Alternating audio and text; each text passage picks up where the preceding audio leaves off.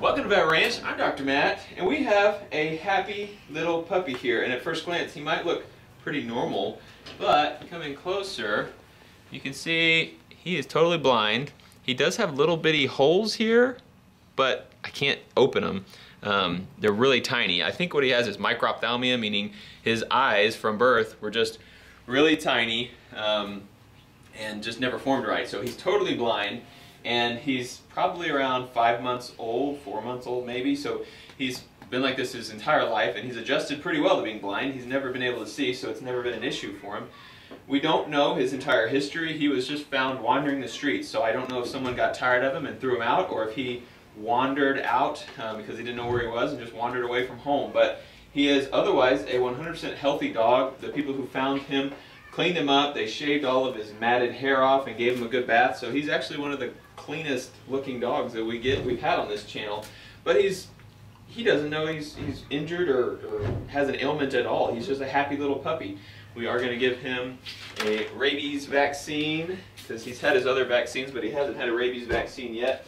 And I'm going to deworm him, and then in a couple days I'm going to do a surgery to go in and remove any eye structures that are in his mouth.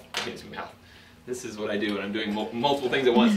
Remove any eye structures that are still there, and I'm going to totally suture those eyes closed because they still kind of drain a little bit. There are secretions from the normal eyes, the normal eye structures that are secreting things and just kind of causing infections and stuff. So we're going to basically just close those holes, remove all the eye contents that are in there, so he won't have any infections or anything like that. But until then, he's just going to hang out with us for the next couple of days until we have time for that surgery. But he is a good little puppy. His name is Harvey, by the way. It is the day of surgery, and I actually had a bit of a change of heart. When we first got him, he had just come from a groomer, and he didn't have a bunch of discharge from his eyes or anything, so I figured that they had probably cleaned it all. But we've had him for 2 days now, and there's no discharge from his eyes. So I called the shelter he was at. They've had him for a couple weeks, and they hadn't seen any infections either. Another vet had just recommended getting his eyes removed, so they thought that's what he needed. So I've decided, since he's doing so good, these things don't seem to be bothering him at all. We're just going to leave his eyes. You know, they're not functional, but they're not causing a problem, so why put him through a surgery if he doesn't need it? So basically today, all we're going to do is neuter him. We are about to do the neuter. Unfortunately, I can't show you guys the graphic stuff anymore. Just kidding. Come on in here. Unless you're a guy and don't want to watch me neuter a pup.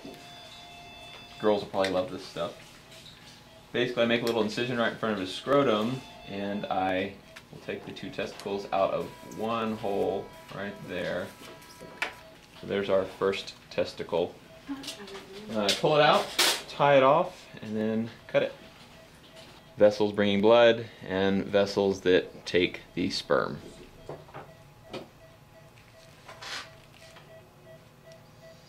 That was one side. There's his right testicle.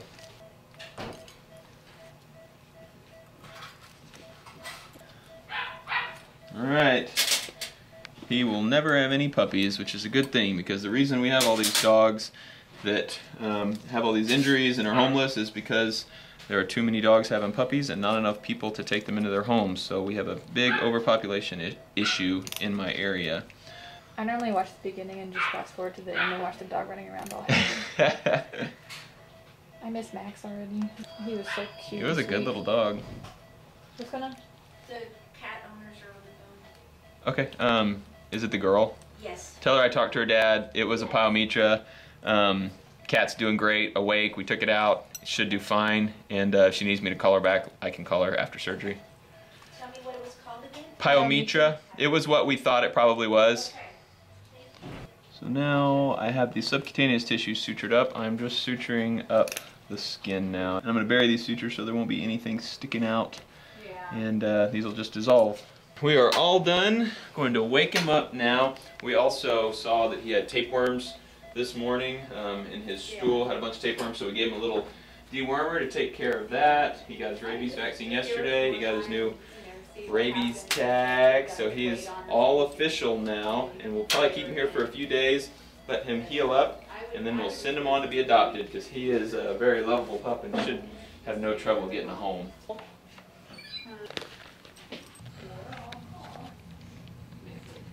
It's been a few days since Harvey's neuter, and he is a really funny little dog.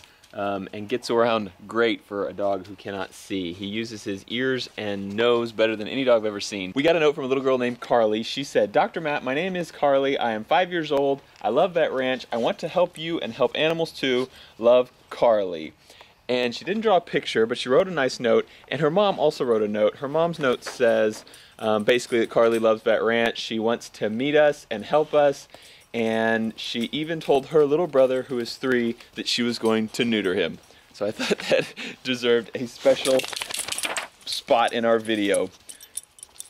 It's really funny how this little guy uses his ears and his nose to figure out where people are, because he can't see us, but if I wander away from him, you'll see him kind of trying to look for me, and he waits till he hears you walk, and then he hones in on you. I'm hiding from him. We'll see if he finds me.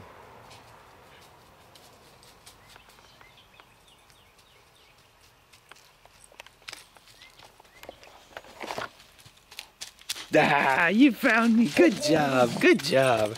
He has been vaccinated, he's been dewormed, he's been neutered. Good boy. So he is all ready to go and hopefully find his forever home soon and have the best possible life that he can.